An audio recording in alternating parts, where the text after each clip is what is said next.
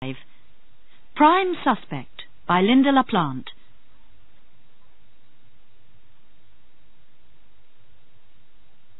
Prime Suspect.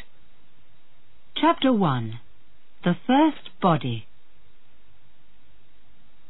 Mrs. Corinna Salbana opened her eyes and looked at the clock when she heard the noise. It was almost 2 a.m. Angrily she went downstairs. As she passed Della Mornay's room, she noticed the light was on. "That woman," she thought. "She owes me rent. She brings men back to her room. Now she leaves the front door open in the middle of the night." She knocked hard on Della's door. "Come on, open it," she shouted. "I know you're in there." There was no reply. She pushed the door open. Della's room was as old and dirty as the other apartments in the house. It was untidy, clothes all over the place, and it smelled of cheap makeup. Blankets lay on the floor next to the bed.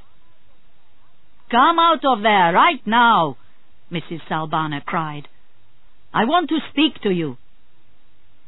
She pulled back one of the blankets. She opened her mouth to scream, but no sound came. Chief Detective Officer John Shepherd was the last person to arrive at the house. 2 police cars and an ambulance were already there. A group of curious neighbours stood near the gate. The policemen stood back when Shepherd walked into the house. They all knew and respected him. At the bottom of the stairs he stopped for a moment. He had investigated many murders in his time, but this one was different. He forced himself to go upstairs. Detective Officer Bill Otley was waiting for him. "It's Della Mornay, boss," he said quietly. Inside the room, the police doctor was examining the body and speaking into a tape machine. "She's lying on her face. Her hands are tied behind her back." The doctor waved at Shepherd and continued. "A lot of blood on her head and face. Serious injuries to her shoulders and chest. She probably died about 12:30 a.m. The doctor turned the body over. Shepherd turned away. He could not look at her. She had been pretty. Now her face was destroyed. Her hair was covered in blood. One eye was completely gone. "Her name's Della Mornay," Shepherd said. "She's a prostitute. I've seen her before." There was a small book lying under the bed. The doctor did not notice when Shepherd picked it up and gave it to Otley without a word. Otley put the book in his pocket. He would do anything for Shepherd. 7 years ago, when Otley's wife died, Shepherd was the only person who understood his anger and sadness. Shepherd was at the hospital the night Ellen died. He did everything he could to help. He was always there when Otley needed him. And in the months after Ellen's death, Otley spent a lot of time with Shepherd and his family. Shepherd was his friend as well as his boss. He loved the man, admired him. Otley would do anything for him. All morning the investigation continued. The doctor continued to examine the body. "She was killed with a small, sharp object, maybe a tool. She had sex with someone before she died. We can do DNA tests to find the blood type of the person who killed her. And something else. There are marks on her arms and wrists. She was tied." Policemen searched Della's apartment. The murderer had not stolen anything. Her jewellery and money were still there. All the prostitutes and call girls who knew Della were interviewed. No luck. Nobody had seen her for many weeks. They thought perhaps she had gone north to visit a friend, but they did not say who. At 11 a.m., Chief Detective Officer Jane Tennyson parked her car outside the police station. It was a cold, clear day, and she hurried to her office. For 3 months, she had worked on a financial case, and she was bored. She had moved to this police department to work on interesting cases, not to sit at a desk all day. "Why is Shefford here?" she asked Police Officer Maureen Havers. "He's got a new investigation. A prostitute was murdered last night in Milner Road." "How did Shefford get the case?" Tennyson asked angrily. "I thought he was on holiday. I was here until after 10 last night." Maureen shook her head. "I don't know." Tennyson wanted to shout with anger. For 18 months she had waited for a murder case. But every time something happened, every time there was a murder case, it was given to one of the male officers. Murders were man's work, it seemed. She stormed out and banged the door behind her. Shefford received the message on his car radio that evening. DNA tests showed that Della Mornay had had sex with the same man who had attacked a woman in 1988. George Arthur Marlowe, in prison for 18 months, although he said he wasn't guilty, said he didn't even know the victim.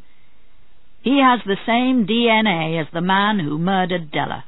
No question about it. He's our prime suspect, all right. Shefford drove straight back to the station to pick up the papers he needed to arrest Marlowe. "Right," he said, putting on his coat again. "Let's go and get him." Jane Tennyson opened the door of the small apartment she shared with her boyfriend, Peter Rawlings. They had lived together for 3 months now. Peter came out of the kitchen and smiled at her. "Bad day?" he asked. She nodded, walked through to the bedroom and threw her coat on the bed. "Want to talk about it?" Peter asked. "Later," she said. "Let me have a bath first." Jane and Peter had been friends for a long time before they started living together. Peter had been married and had a young son, Joey. When his marriage ended, he spent a long time talking to Jane about what had gone wrong.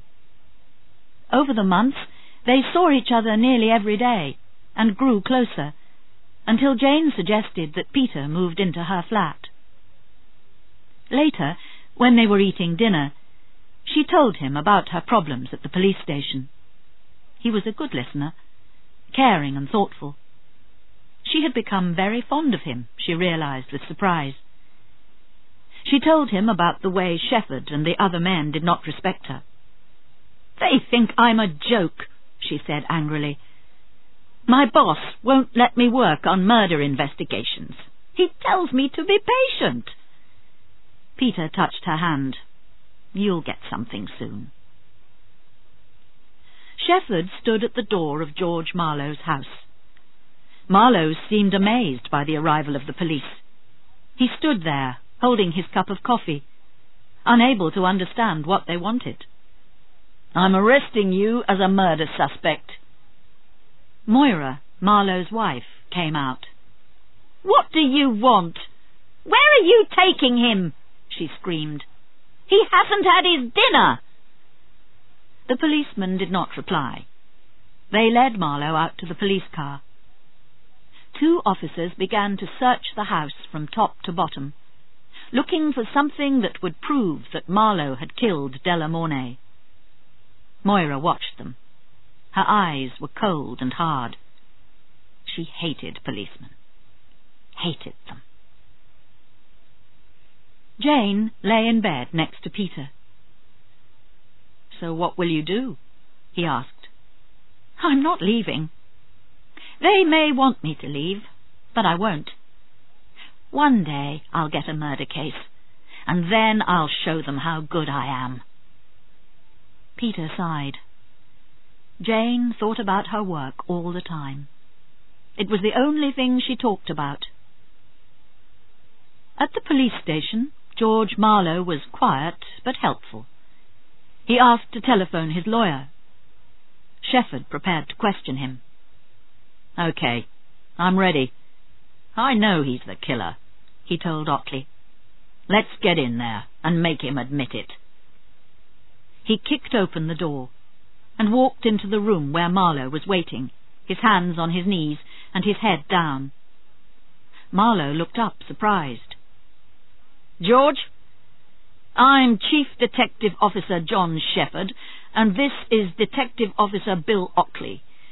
We want to ask you a few questions before your lawyer gets here. Okay?" He smiled and offered Marlowe a cigarette. "You smoke, George?" "No, sir." "Good. Right. Can you tell me where you were on the night of January 13th? Take your time." "January 13th. Saturday. That's easy. I was at home with Moira. We watched television. Yeah, I was with my wife." "Where were you at about 10 o'clock? "I was at home." "Oh, no. No. Wait a minute. I wasn't at home." "Going to tell me where you were then, George?" Marlowe smiled. "I went out for a while. I met a girl. You know, a prostitute." "Met her before, had you?" Marlowe shook his head. "No, it was the first time I'd seen her. She was outside the train station at Ladbroke Grove. I stopped and asked her how much." "But you're sure you hadn't seen her before?" "Della Mornay." "Della Mornay? Who's Della Mornay?" asked Marlowe.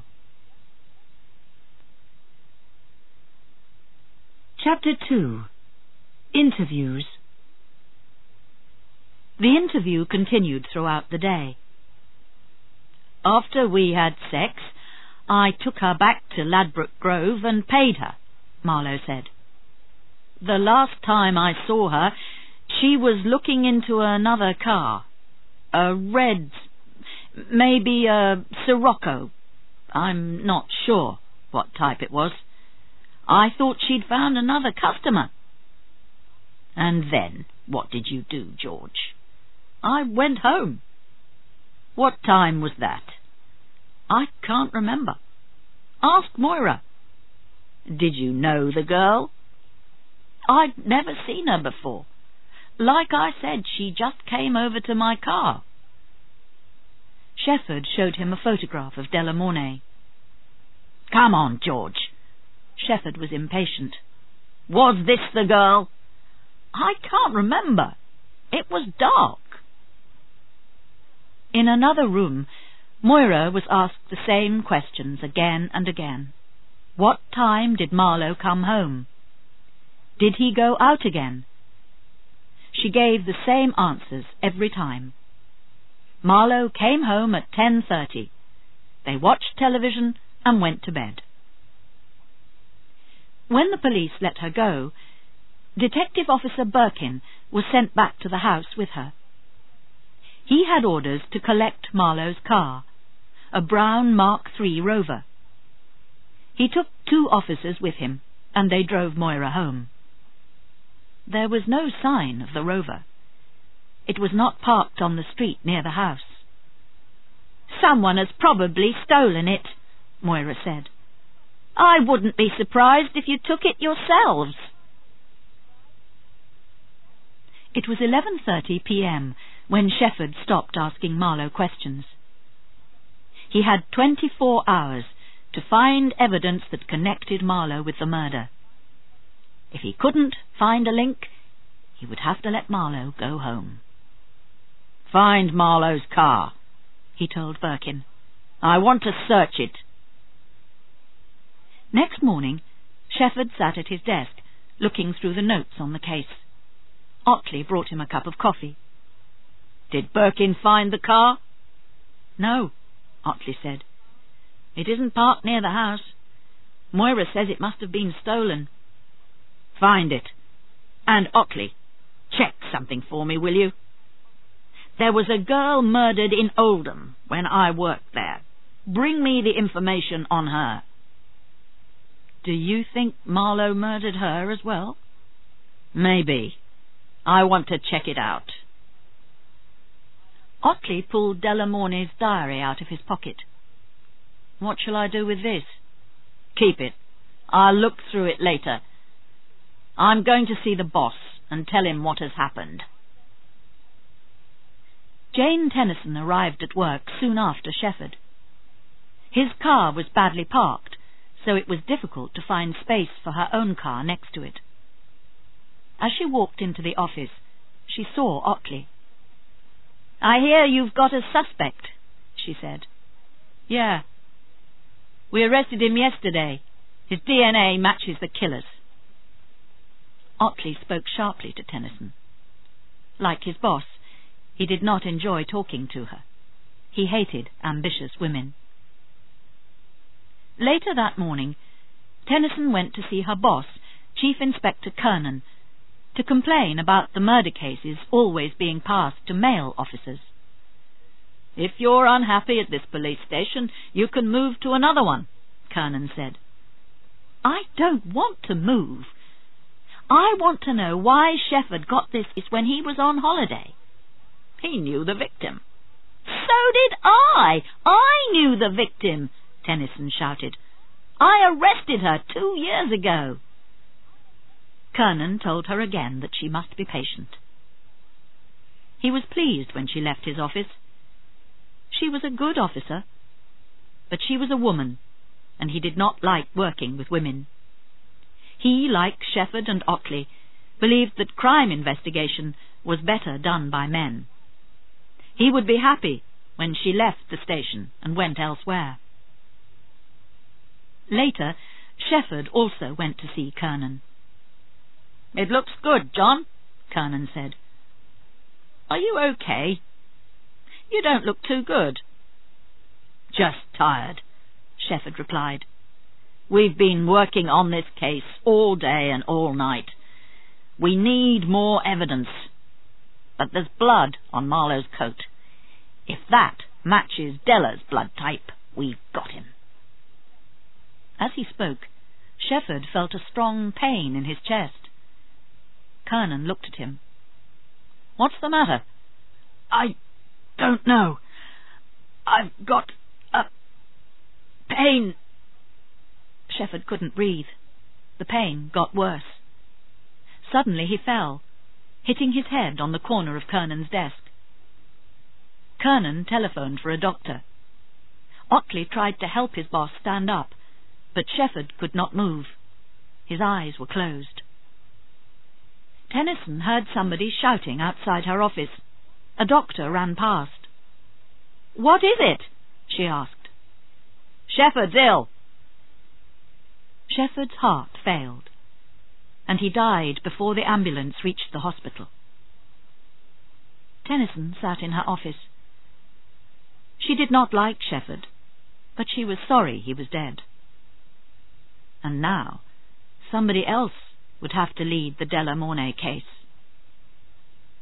Kernan called his boss, Jeff Traynor, to discuss the situation.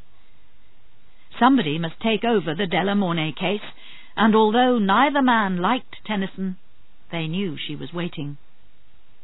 "The men won't want to work for her," Kernan said. "But who else can we use? None of the other senior officers are available."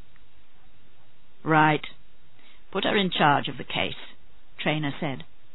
"But watch her carefully. If she does anything wrong, we'll get rid of her." Chapter 3. Tennyson takes over. Otley was the last person to arrive at the meeting. All the police officers in the room were silent. They had admired their boss, and now Shefford was dead. Kernan stood up and began to speak. "I've looked at the Marlowe case, and I think we can charge him with Della Mornay's murder. I'm bringing in another senior officer to take over the case. You all know Chief Detective Tennyson." There was a shout of protest from the men. Otley stepped forward. "I'm sorry, sir, but you can't let her take over. We don't want her. We've worked as a team for 5 years. Bring in someone we know." "She's the only officer available," Kernan said, "and she's taking over the case. There's nothing more to discuss."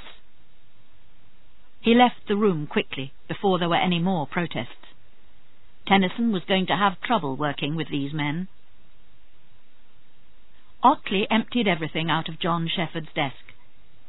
His eyes filled with tears as he looked at the photographs of Shepherd's family. He was still sitting at the desk when Birkin came in. "Tennyson's checking through the evidence. Do you want to speak to her?" "I don't even want to be in the same room as her," Otley said. Tennyson read all the reports on the Della Mornay case. Then she and Detective Jones went to see Mrs. Salbana at the house in Milner Road. The woman couldn't tell her anything. "She didn't pay her rent," she complained. "When will you police finish looking at her room? I could rent it to someone else. I need the money." "You saw the body," Tennyson said. "Are you certain it was Della Mornay?" "Who else could it be?" Mrs. Salbana asked. "How well did you know Della?" "I didn't know her. I rented a room to her. I didn't see her often, only when I collected the rent, and she was always late paying that." Tennyson looked around Della's room. There were still some clothes and shoes in the cupboard. She looked carefully at the shoes. Next, Tennyson went to look at Della Mornay's body. Someone had cleaned her and combed her hair, but the deep cuts on her face were still there. Tennyson looked at the marks on Della's arms. "She was tied by the top of her arms and her wrists," the doctor said, "and there's a small cut on her hand." "Where?" The doctor showed her a small cut on the girl's wrist. "It was quite deep, so it must have bled a lot." Tennyson nodded and turned to Jones. "We arrested Della before, so we must have a copy of her fingerprints. Check them with the fingerprints from the body." "We've already done that," Jones said. "Well, do it again, now." That night, as Peter watched television, Jane Tennyson continued reading her notes on the case. She looked very tired. "Come to bed, Jane," Peter said. "Soon. I want to finish this." Peter went to bed. Jane did not come with him. She worked all through the night and fell asleep sitting at her desk. At 9 o'clock, when Tennyson entered the meeting room, all the officers were silent. They didn't try to hide how much they disliked her. "You know that I am now in charge of this case. I'm sorry about Shepherd. I know you are upset and shocked by his death. I hope that you'll cooperate with me to close the case." She looked at their faces. "If any of you don't want to work with me, then you can move to another case." None of the men spoke. Otley looked at her with hatred. "Okay. Now, here's the bad news," she continued. "This is a photograph of Della Mornay, and this is a photograph of the murder victim. Their fingerprints are not the same. Their feet are different sizes. Our victim is not Della Mornay. Somebody made a mistake." "You know Shepherd identified her," Otley shouted. Then he was wrong. "I want to know how Marlowe knew her name. At the beginning of his first interview, He said he didn't know the girl. By the end of the second interview, he was calling her Della. How did he find out her name? Otley opened his mouth to interrupt, but she did not notice him. We have to start again. We have to find out who the dead girl is and where Della Mornay is. I think Marlowe is involved in this case, but if we don't find more evidence, we can't charge him, so we need to work quickly. Nobody spoke as she walked to the door, but when she left the room, all the men started talking. "I hate her," Otley said. "John Shefford only died yesterday, and she's trying to make him look like a fool." When Tennyson went to interview Marlowe, she was surprised by how handsome he was. Handsome, polite, wearing an expensive suit. She introduced herself. "You know what happened to John Shefford. I'm Chief Detective Tennyson. I am now in charge of this case. I need to ask you some more questions." Marlowe repeated his story. He saw the girl near the station and offered her money to have sex with him. "Which girl?" "Della Mornay." "You knew her then, did you?" "No, I didn't know her name. I'd never seen her before. Mr. Shefford told me her name." "Okay. Then what happened?"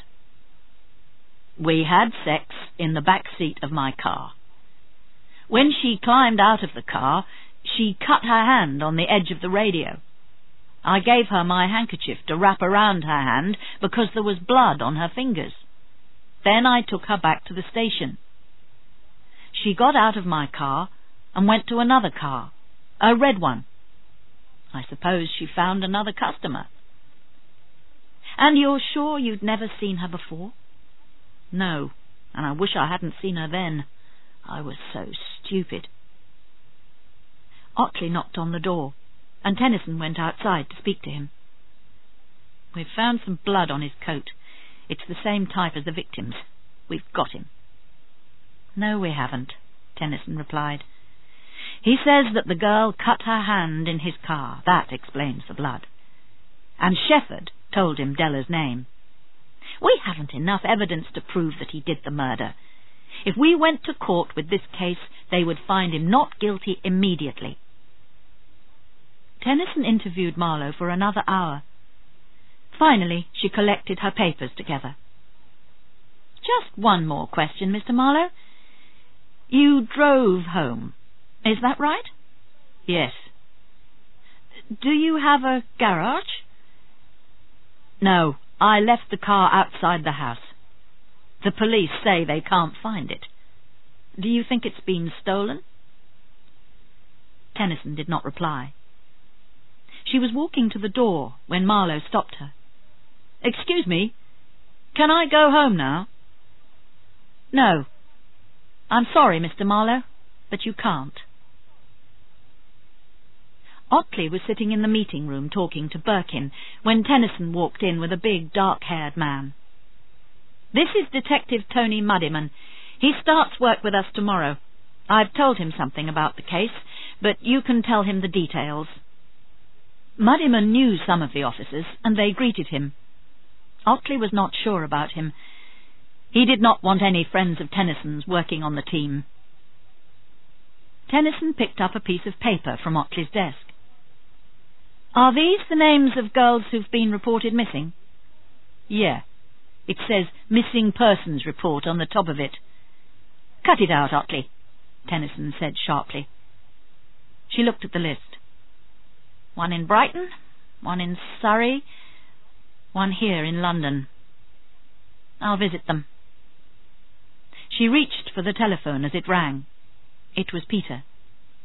She turned away from the men in the room as she talked to him. "I'm sorry, I can't talk now. Is it important?" Birkin came into the room looking for her. "We're ready to search Marlowe's house again," he said. Tennyson promised to call Peter back later. She put the telephone down and went to join Birkin. "We're looking for a handkerchief," she said. One with blood on it. Tennyson and Birkin knocked on the door of Marlowe's house. They waited a long time before the door was pulled open. Moira Henson stood there. Tennyson looked carefully at her. It was the first time she had seen Marlowe's wife. She knew Moira was 38, but she looked older. She wore expensive clothes and a lot of makeup. "Yes?" she asked. "I'm Chief Detective Tennyson. So what?" Tennyson noted the good jewellery which Moira wore, expensive bracelets, lots of rings. Her nails were long and red. "We want to search this house. We have the necessary papers. I'd like to ask you a few questions while Detective Birkin looks around." "I don't have much choice, do I?" Moira said as she let them in. The house was tidy and well decorated. "This is very nice," Tennyson said. "What did you expect? George works hard. He earns plenty of money. Have you found his car yet? It's your fault it's gone. Somebody will have seen you take him away and stolen the car." "I can't give you any information about the car. I just want to have a chat with you. I've taken over the investigation. The other inspector died suddenly." "Good. The fewer police, the better." "How do you feel about your husband picking up a prostitute, Moira?" Tennyson asked. "Wonderful. How do you think I feel?" "What about the girl he attacked before he went to prison?" "He didn't do anything. That woman was crazy. Maybe George had too much to drink, but he didn't attack her." "Was he drunk when he came home on Saturday night?" "No, he was not." "And what time did he arrive home?" 10:30. We watched television and we went to bed." Tennyson took a photograph from her bag and showed it to Moira. "This is the girl he admits he had sex with. Look at her." "So what? I'm sorry the girl's dead, but what do you expect me to do about it? Plenty of men have sex with other women." "One more question, Moira. Did you know Della Mornay?" "I've never heard of her." "Never?" "No." "And you're certain George didn't know her?" Moira folded her arms across her chest. "I've never heard of her." Tennyson put the photograph back in her bag. "Thank you for your time," she said. As they left the house, Birkin told her that he had not found any handkerchief with blood on it. Otley and Jones searched through a list of all the girls who had been reported missing in London during the last month. Then they began visiting their homes. One of them could be the murder victim. The first apartment they visited was in a good neighbourhood, but the apartment itself was untidy and dirty. A tall, blonde-haired girl opened the door. "My friend Karen has been missing for about 2 weeks. Nobody has seen her. I thought she was staying with her boyfriend, but she isn't."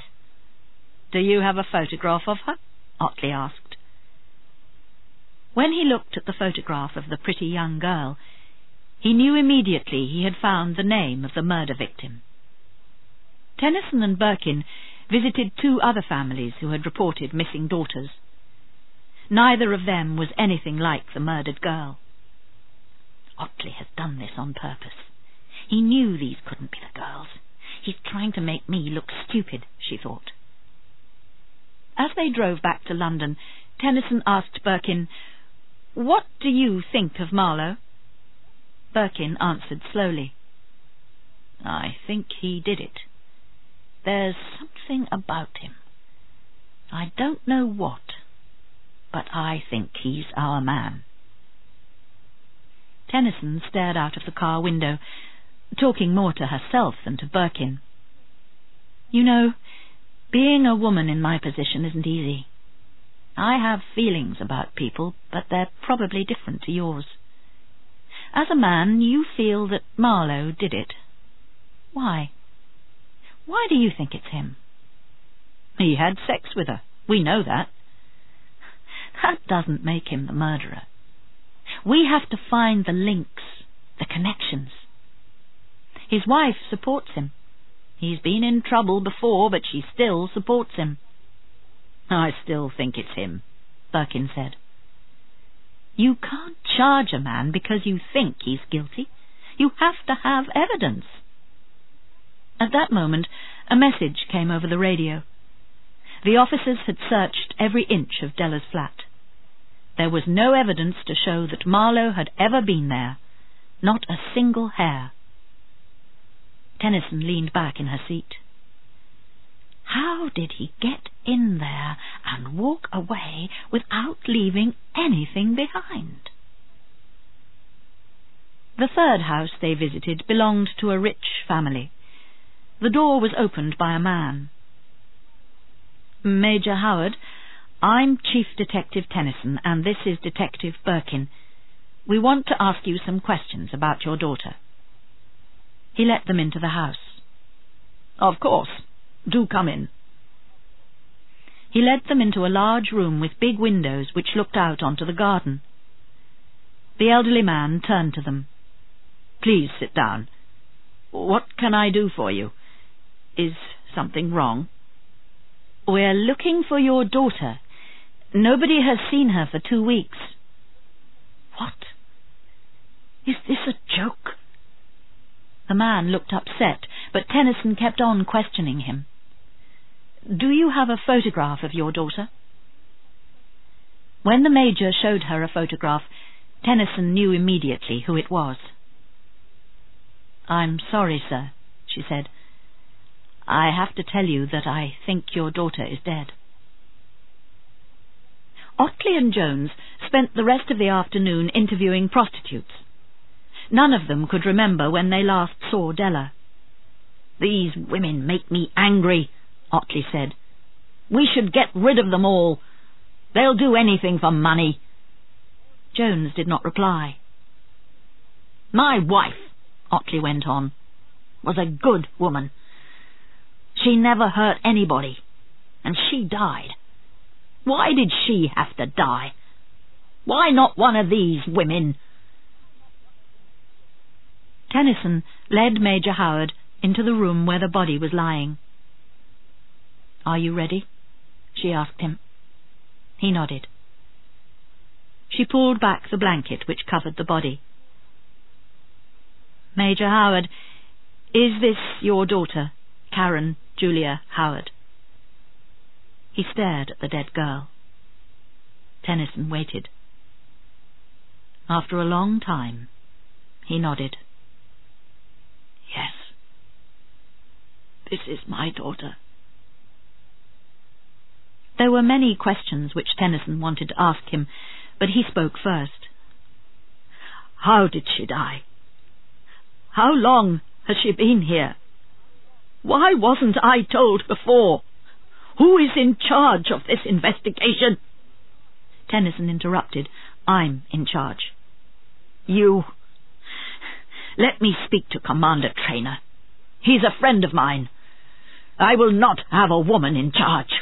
Let me see the commander.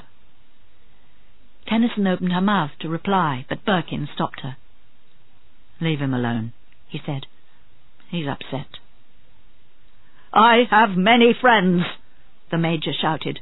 I know many people who could lead this investigation. Then he began to cry like a small child. Tennyson was ashamed of herself for wanting to question him. She left the Major and Birkin together. The young police officer put his arm across the older man's shoulders as he kept on crying.